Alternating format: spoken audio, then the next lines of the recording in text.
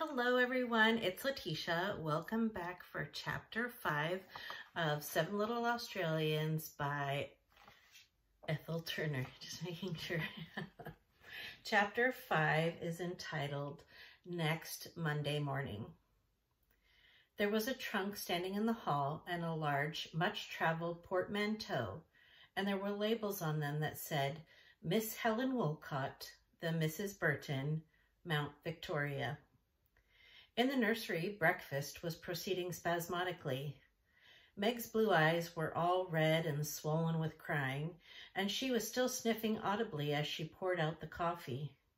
Pip had his hands in his pockets and stood on the hearthrug, looking gloomily at a certain plate and refusing breakfast altogether. The General was crashing his own mug and plate joyously together, and Bunty was eating bread and butter in stolid silence. Judy, white-faced and dry-eyed, was sitting at the table, and Nell and Baby were clinging to either arm.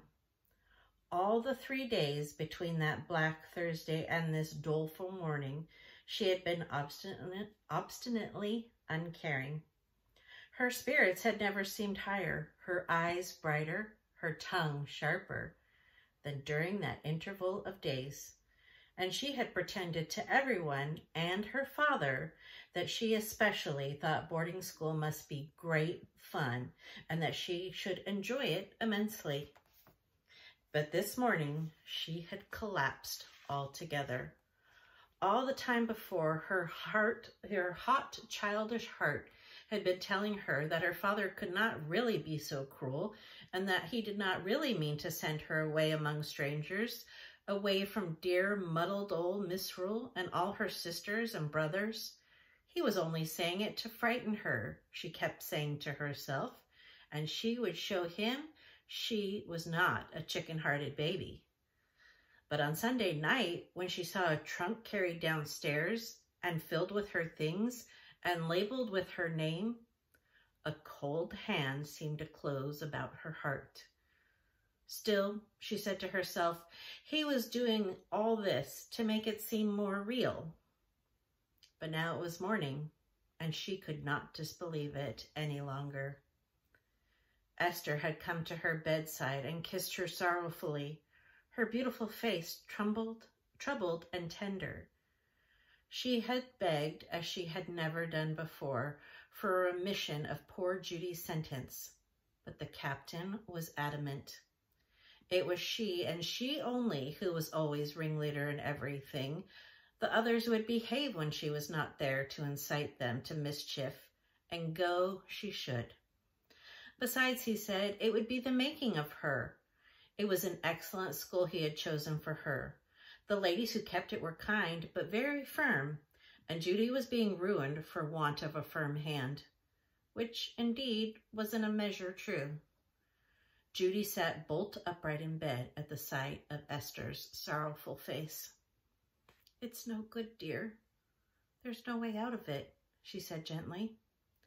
But you'll go like a brave girl, won't you, Juju? You always were the sort to die game, as Pip said. Judy gulped down a great lump in her throat, and her poor little face grew white and drawn. It's all right, Essie. There you go on down to breakfast, she said, in a voice that only shook a little. And please leave me the General.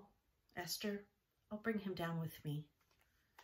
Esther deposited her fat little son on the pillow and with one loving backward glance went out of the door. And Judy pulled the little lad down into her arms and covered the bedclothes right over both their heads and held him in a fierce, almost desperate clasp for a minute or two, and buried her face in his soft, dimpled neck and kissed it till her lips hurt. He fought manfully against these troublesome proceedings and at last objected with an angry scream to being suffocated. So she flung back the clothes and got out of bed, leaving him to burrow about among the pillows and pull feathers out of a hole in one of them.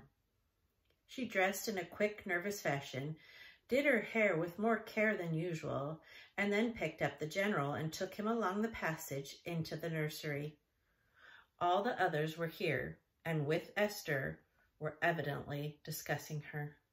The three girls looked tearful and protesting. Pip had just been brought to book for speaking disrespectfully of his father and was looking sullen.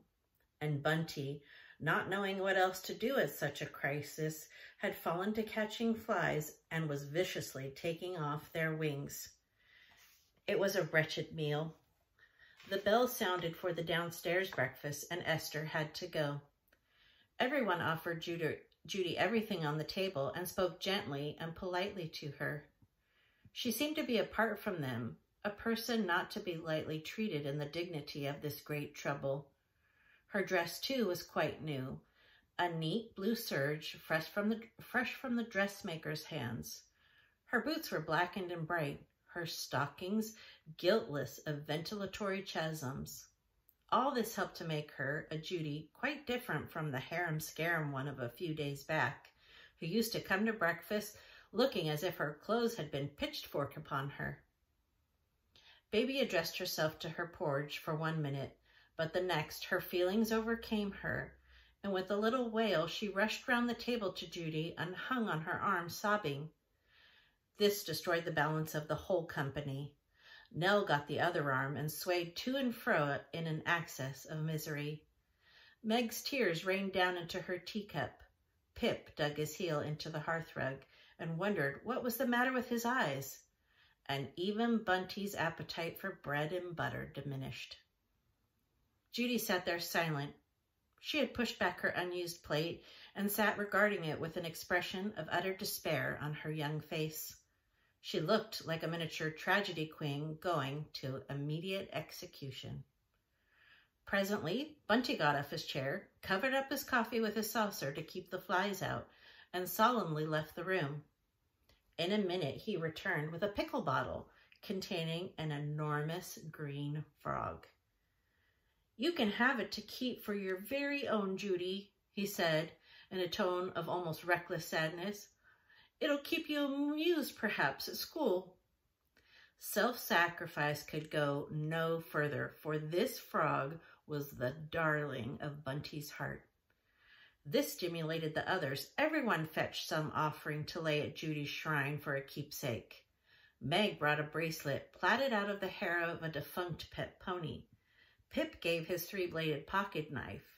Nell a pot of musk that she had watered and cherished for a year. Baby had a broken-nosed doll that was the Benjamin of her large family. "Put them in the trunk, Meg. There's room on the top, I think," Judy said in a choking voice, and deeply touched by these gifts. "Oh, and Bunty, dear, put a cork over the frog, will you? It might get lost, poor thing, in that big box." "All right," said Bunty. "You'll take care of it, won't you, Judy? Oh, dear, oh." Then Esther came in, still troubled-looking. "The dog cart is round," she said. "Are you ready, Jude, dearest?" "Dear little Judy, be brave, little old woman." But Judy was as white as death and utterly limp. She suffered Esther to put her hat on and to help her into her new jacket, to put her gloves into her hand.